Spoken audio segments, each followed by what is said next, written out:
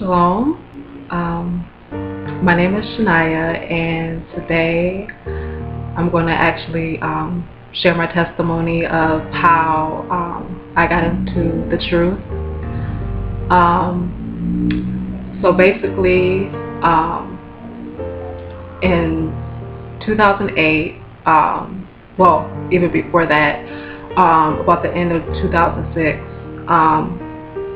I was just at a point in my life where I was ready for a positive change. Before that time, I had lived my life,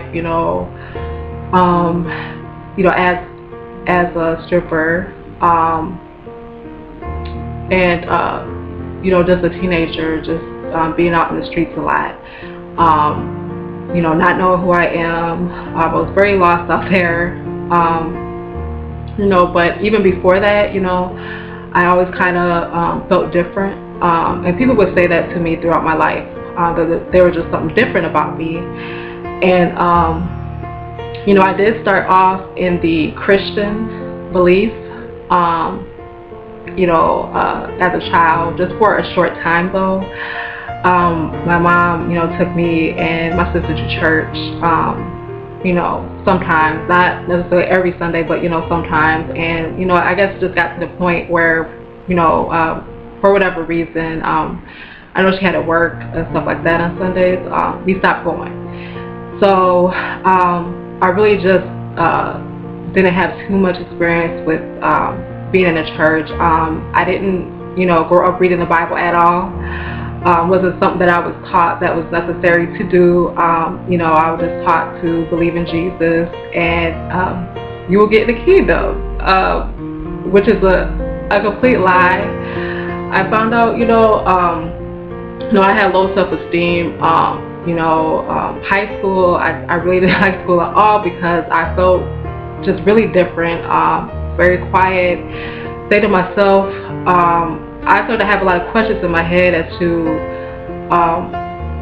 why are so many just bad things happening with our people. There's a lot of stuff that I was seeing, the curses basically that the Most High Yah placed on us for our disobedience. So I just had a lot of questions in my head. I was frustrated that I had to go and learn about the Gentiles' history, and I didn't know who I was. All we got to learn was a little bit about slavery that they wanted to tell us, and then that was it. I was kind of like, who were we before the Atlantic slave trade? I mean, come on. So school just didn't go well for me at all. And then I didn't have my father in my life. I didn't know who my dad was actually for most of my life. But so I kind of just went downhill from there, things that were happening at home, and I just had low self-esteem and wanted attention. So that's pretty much I picked up being promiscuous out there, and that's how I got involved in that type of lifestyle of making fast money and eventually in the club. So just a little bit of background, only to show that I wasn't anybody special in the world. I didn't read the Bible at all, and I guess I got to the point, not really I guess, but I got to the point where I was tired of living a lie. I was just tired of being something that I really wasn't deep down inside. I wanted to be the good girl that I really was, but it was like I wasn't accepted in this world.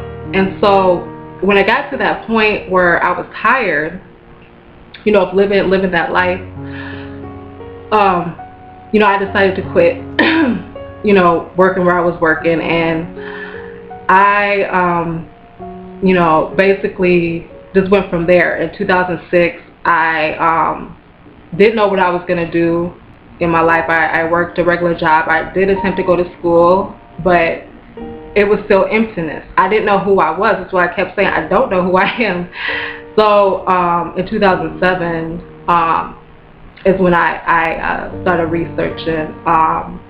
It was just put on my heart to start going to the library. I was told, excuse me, I was told by you know, Gentiles, you know, so-called, you know, white people, that it wasn't a good thing to research on the internet. But, you know, I just seen all of them going on the internet finding information that seemed like, and so I decided to do the same thing, you know, because I was just going to go and just start reading a whole bunch of books at the library because I wanted to know who I was. So basically I started going to the internet. I, you know, found out little things about the William Lynch letter and you know, different stuff in slavery. I did come across something about, you know, the so-called, you know, black Jew, but you know, I really didn't know where I was going with my research, you know. And then I did pick up the Bible. I decided to start studying the scriptures for myself, because when I first was changing my life around, like, I was trying to listen to like preachers on television, but you know, I was noticing some things that weren't right, you know, like they kept saying we're gonna go up to heaven and like eat I don't know, apple pie or whatever. But like, I really heard that, you know, stuff like that. And I read in the scriptures that the kingdom was coming down. So to me, that was confusion. And I believe that the scriptures were real, even though I didn't study most of my life. I really didn't. I always had in my heart that the scriptures were real, and that the Messiah was a black-skinned man. That was just instilled in me from my grandma and my mom, you know. So then from there, pretty much I had to move, because, you know, before that time, you know, I did end up homeless, but I gave up all the life that I was living, the fast life and all that. You know, I went ahead and was homeless for a little bit, you know, not for too long, but because I was just tired of life. I didn't care what happened. I was ready to serve the Most High. I didn't know him by name at the time, but I was just like so ready. And so basically I had to move into a new apartment because I was praying in the name of Jesus. A lot of horrible things were happening at that time. Like, my prayers weren't being heard. You know, it wasn't good. So, you know, I got moved to a new place, and at that place I heard a voice tell me to just I didn't have a TV at the time. You know, I was able to get one, but I was kind of rushing to move into the place. I just heard, don't get a TV, and I realized it was because you know, I needed to read the scriptures for myself. So I was working at the time, and I took the time to just start reading the scriptures little bit by little bit. I really didn't have, you know, understanding, but the TV was a distraction because I would watch the Christian, you know, preachers preach and give their opinion, you know, about the Bible. So I was hearing that I need to study and read it for myself completely. And so from there, you know, I pretty much just started going to the library, but I was finding, you know, little stuff here and there, and eventually, I guess in my research, I was still kind of frustrated and lost because, you know, I just wasn't sure about who I am, even though it was little clues about, you know, Hebrew, like, you know, I was thinking, okay, you know, I looked at the Bible, it's like Abraham was called a Hebrew, he wasn't called a Jew, you know, but I still couldn't make the connection, you know, that Hebrew Israelites was us as a people. I just didn't make that connection necessarily. I just thought, you know, okay, some of them were black-skinned people, or some of them were Hebrew in the Bible, you know, I didn't know. So one day, I was taking the city bus here in Minneapolis, Minnesota, and when I was on the bus, I was going past, I seen somebody passing out some information, and he was passing out to a lot of people. So I was looking like, oh, I wonder what that is, because at this time I was in research mode, you know, so I was like interested, but I couldn't get off the bus. I was like, well, whatever, next time, you know. And in my mind, I had that day, I was just really down that day, and I was thinking, man, I'm trying to go to school, or I'm trying to be in this work skills program. I was in a work skills program for more training and to get a better job, and I'm trying to live my life right, you know. I have my place, and I'm like, is that it? What do I do now? Just, you know, get married and just get money on my life? and I don't know. I didn't know, you know, honestly, I don't know who I am. That's what I said exactly that day. And basically, when I heard a voice that told me to get off in the back of the bus. You know, I didn't necessarily do that. I was kind of in the middle, towards the back at that time. So I got off, and I seen a flyer left on the seat.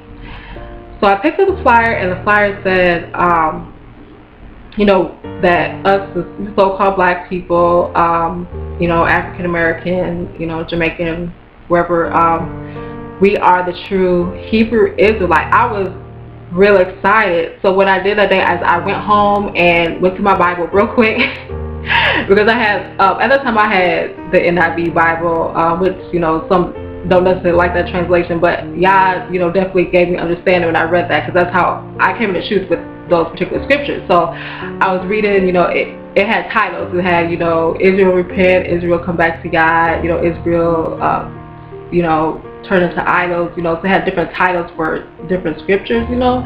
So I kind of just followed that and went in there, and I started crying because I was like, this is us. This is us. Like, I was so happy. And it was like confirmation because, like I said, in my research, I had clues, but I still couldn't put the pieces together. So I was crying that day. I was really happy to finally find who I was. It was such a blessing. It was such a wonderful day. But yeah, I remember just going back to the work skills program I was in, and I couldn't stop smiling. Like, I was so happy to actually find who I was, you know, that I wasn't forgotten, that our people are not forgotten, that I do have a heritage. So it just meant so much to me, you know. So that was the beginning of it. And so from there I continued to research. I was like faithful, going to the library, researching about being Hebrew is like going back to my Bible, reading scriptures. The flight that I got, I just want to mention that it didn't come from, you know, Israelite Heritage. It came from, you know, a different camp, but it was a stepping stone. I never joined that camp. They just weren't completely on one accord with what I had studied and what I believed in Yah's word. So, but that was just a stepping stone. That was the way that Yah, the Most High Yah, like gave me confirmation that I am Hebrew. I am a Hebrew Israelite. So that's basically all that was for. And so, you know, I went ahead and researched. Eventually, I came across the true names of salvation. You know, Yahushua, Yahushua. I found out about the letter J, and that shocked me. I was really shocked, and I was thinking, oh my goodness, then what is the Messiah's name? Because I wasn't okay with calling him something that I wasn't even calling the right name. That like really shocked me. You know, it just, my mind was like, oh my goodness, you know, and I wasn't playing about my salvation. You know, I was ready to change my life, and I'm like, I'm calling on something that's not even, you know, real, is not even of the Most High, you know. So I went ahead and researched, you know, and I came across Yehoshua eventually. It took like little steps in my research, but I got there with prayer and God's guidance. And then I found out about Yah's name. You know, when I first came to research about Yah's name, you know, I didn't have complete understanding yet. So I came across, you know, Yahweh, which is not his name. You know, so when I came across somebody that was trying to witness to me, and they were Israelite, and they said a different name, and I said, you know what, this don't make any sense. I know I'm an Israelite, he does, and we're saying two different names. So let me go back and continue to pray for understanding research. And so one day in my prayer, I went to God, and I asked him about his name, you know, and he told me it's just Yah. And he gave me examples: HalleluYah, you know, Kumbaya, HalleluYah, praise you God, Kumbaya, Kumbaya. You know, the prophets had God's name. He gave me that understanding. So I was so happy about that. And all this research and stuff just happened in a matter of months. And so it was like by the end of 2007, beginning of 2008, I went to my mom's house to Google Hebrew Israelites on a computer, because by the time I got the understanding of the truth, you know, I didn't have nobody to fellowship with. I didn't know nobody else that had this truth. I wasn't sure who all had this truth at the time, you know. I was just really excited. So one day Googling, I typed Hebrew Israelites, and the Israelite Heritage website popped up. And so I was really, really, really, really happy. I mean, when I read the website, I was like, oh my goodness, they're on one accord. But, you know, Yah's been showing me, and I'm just so happy to finally find people that, you know, are one accord, because I wasn't running into that. So basically, ever since then, I just, study out that site, and, it's just been a blessing, and listen to the lessons. And so what I did, I would go to the library, listen to the lessons, and every single day, I ended up not having a job at this time. So it was like God gave me that time to really seek Him, because I needed that in my life. And so I would go to the library, listen to lessons, word of the week, Shabbat lessons, whatever. I didn't know anything about the life politics, plus I didn't have a computer or internet at the time. But and I would go home and go over the notes again for myself, to confirm everything. So that's been truly a blessing, even still to this day. And then so once Yah gave me understanding about His name, and that our people were Hebrew Israelites, He went ahead and told me, okay, go ahead and start off telling your family, your relatives. So I did that, the best that I could. My mom and my brother, they did accept the names of salvation and accept that they're Israelites. So that was a blessing. But I was prepared for anything. So I was like, I'm for Yah, I don't care. You need to accept the truth, So that was a blessing. And I told my sister too at the time, and about 2 years later, after I came in 2008, I got immersed 4 months after I got in the truth, and so that was a blessing. And I met Brother Obadiah, and that was a blessing. I was really happy when I got the email that he was coming up here, and then he said there was a few other people up here. So I was at the Work Skills program when I got that interview, and I feel like jumping up and down. We had mock interviews that day in class, and I couldn't even. I was so happy. I didn't care about nothing else, But I was able to get immersed when he came, but I did get immersed. It was like a month after he came up to Minnesota. So, I was really happy. And then I got my tassels, followed up with my tassels, so that was all good. But anyways, so my sister came in. My sister Taria came in. Almost 2 years later, in the end of 2010, and I wasn't expecting it. Yah is so good. Wow, it's a blessing. That she's in the truth with me. We fellowship together. I wasn't expecting it, so that was that was wonderful. And so yeah, that's pretty much it. That's my testimony of me finding out the truth. And I just pray that this be a blessing to anybody that may need to hear it, for encouragement, or those seeking truth. And like I said, I didn't have a background reading the Bible or anything. Didn't go to church, and I wasn't attracted to the whole church thing. But with Yah, there is deliverance through Yahushua Messiah, definitely. And because I've seen a lot of women that were in the lifestyle that I was in, and it's like they would change their life or try to, but they were calling on the wrong names of salvation and eventually backslided back into it, And I'm just so thankful that Yah did choose me and did deliver me, completely away from that, because there's no other way. I don't know what could have happened if I didn't find Yah, So, I just say, HalleluYah, and that's pretty much it. Okay. Yah bless and shalom.